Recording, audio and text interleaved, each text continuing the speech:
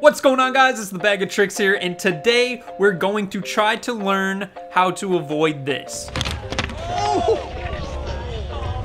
So yeah, let's talk about popping or jumping or ollieing or whatever you want to call it. Getting yourself up into the air from the flat ground without a jump or anything to help you. This is something that can be really awkward for newer skiers to learn, but it is an extremely important skill when it comes to the terrain park. Almost every trick you do in the terrain park will require some type of pop. You'll be popping off the lip of jumps when you first start hitting them, popping up on top of rails when you first start hitting rails. Hell, even going straight down a ride-on box can be made easier with a solid pop off of the end. All that being said, this will take some practice, and today I'll be showing you how to do it. There really aren't any prerequisites to learning how to do this, but I will say increasing your strength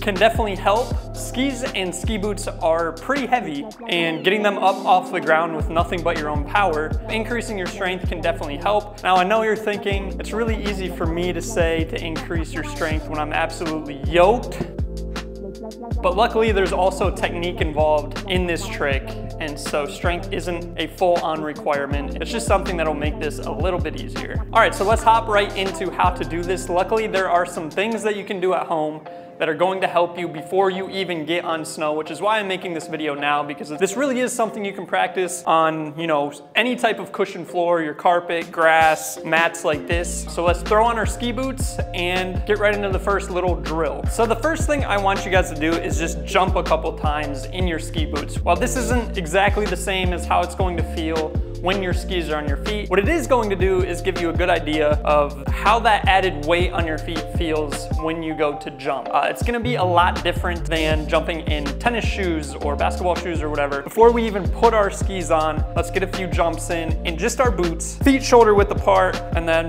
you're just gonna jump like you know how to jump. Bend your knees, explode upward, and just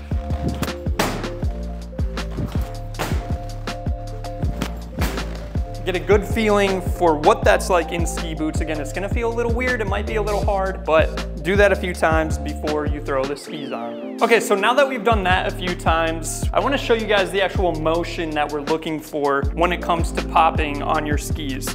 We call this trick the Ollie because it mimics the skateboard equivalent of the trick. And when you're skateboarding, you don't just jump directly straight up because it's physically impossible on a skateboard. Now, you can do that on skis, but we want to avoid that because if you're just trying to pop the entire ski straight up all at the same time, it's going to be very, very difficult. So what we're actually going to do is when we get down into our squat position, we're going to lean into the tails of our skis and pop those tips up into the air. From there, you're going to jump upwards off of your tails, flattening out in the air, keeping everything parallel to the ground in the air, and then coming straight down. So it's gonna almost look like a wave motion, and we're not just doing this, because that, like I said, is gonna be really, really difficult. All right, so now that we know that, let's strap into our skis and try a few on flat ground. So the first thing you're going to want to do before you try to actually get yourself up into the air, just get used to the feeling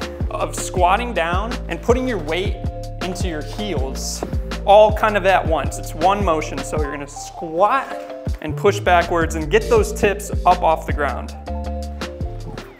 Just like that. Think of this almost like trying to wheelie on a bike, but on skis. So you're trying to wheelie.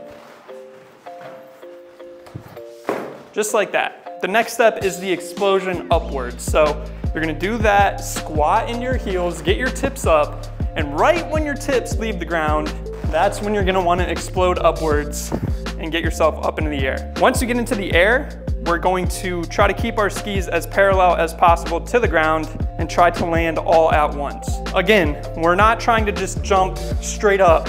Squat down, lean into our heels, get the tips up, and the second they come up off the ground, we're gonna explode upward. And that should look something like this.